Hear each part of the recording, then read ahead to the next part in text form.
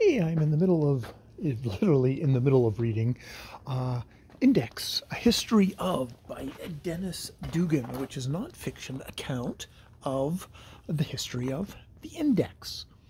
And yeah, it's been a good book. I was thinking about it today. I'm like halfway through. It's like, oh God, okay, it's another one of these things where there's a shit ton of information.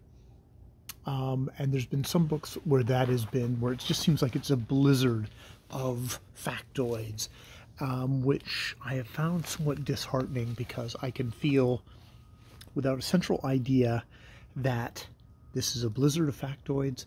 They will rush through my brain. I will find them interesting in the moment. And like junk food, they will be gone, pooped out again in no time. And I will be none the wiser at the end. I think this book seems to be avoiding that particular issue for me because it does actually have a central thesis, which is the humble index.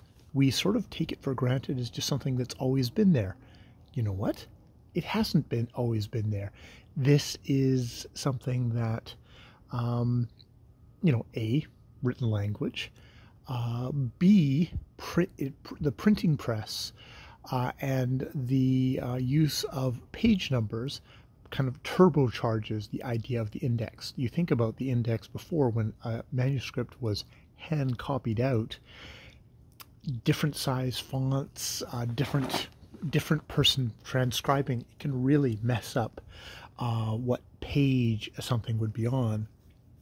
It is only when you get something like the fixed type where it's like, yeah, every page 9 will have a mention of this particular person on it, is really powerful, really powerful.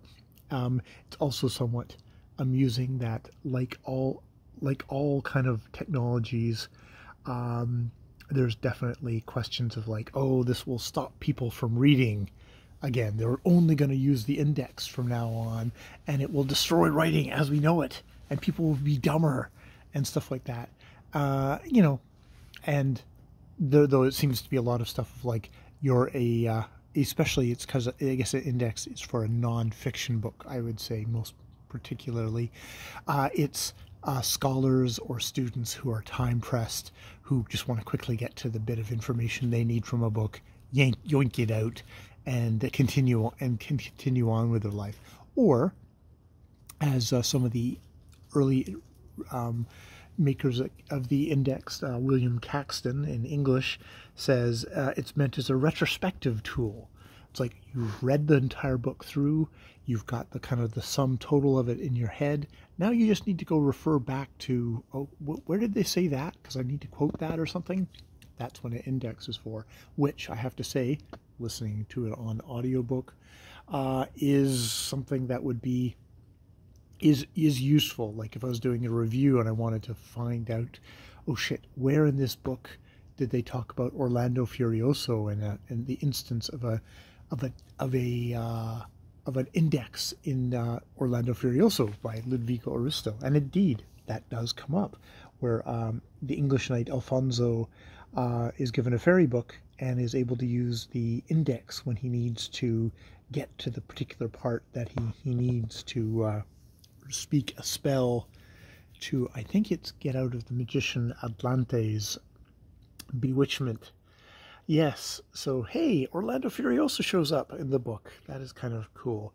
And, I'm wondering, as I'm listening to this on audiobook, because I'm listening to his audiobook, this isn't going to have an index, the nonfiction book.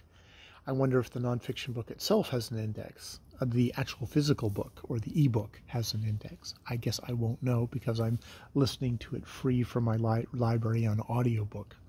Oh, quick note about the audiobook guy. He starts talking about William F. Buckley Sr. or Jr. I can't remember if it's Senior or Junior. And his tumultuous relationship with Norman Mailer. And they have this kind of interesting back and forth where Buckley wanted to use one of Norman Mailer's letters to him in his book, but Mailer refused. And he gave Norman Mailer a copy of the book. And what he did is in the index, where it says Norman Mailer, he put a little hi in the index. Obviously making fun of the fact that you're going to be such an egotist that the first thing you're going to do is flip to the index to find out all your own mentions in there, see if I, quoted the letter or something like that, or just what did you say about me, kind of that sort of thing, which is kind of funny. But the audiobook narrator is English. At least he's reading an English accent, which is convincing.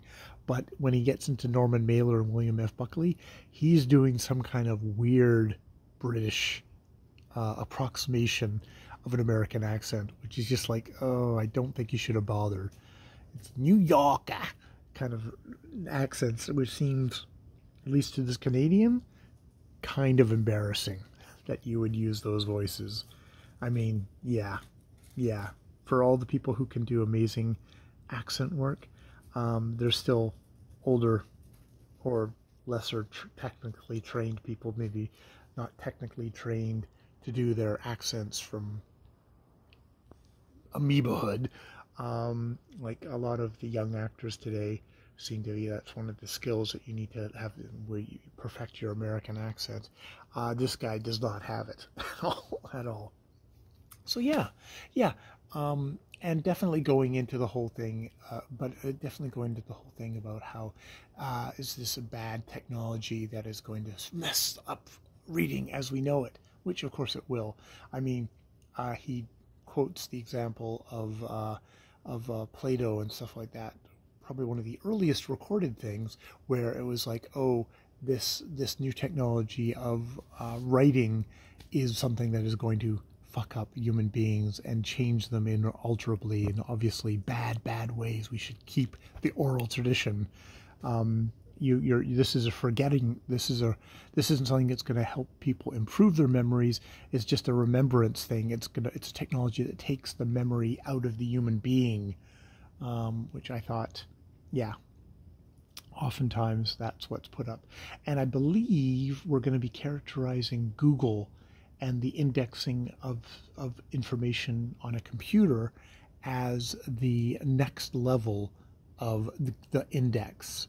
You go from an index at the back of the book to Google with all its search functions as an index. Perhaps.